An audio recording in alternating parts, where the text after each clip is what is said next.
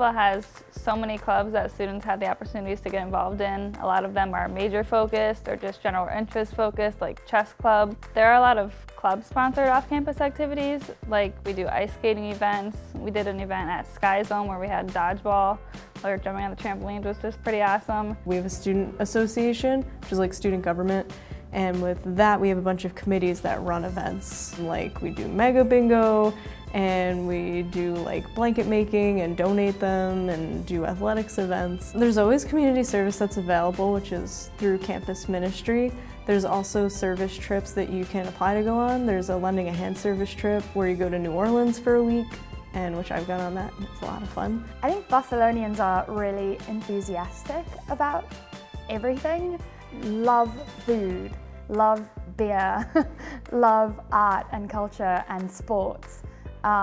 So that's kind of nice because there's always something to do and there's always someone who's really excited to do it. I've really enjoyed the food part, not just eating it, but like seeing how creative people are. There's so many creative chefs here in Buffalo. Being a student that lives in the residence hall, I'm able to be around all the time and attend all the events and do things like that. So it's just really nice. It's a nice place to call home.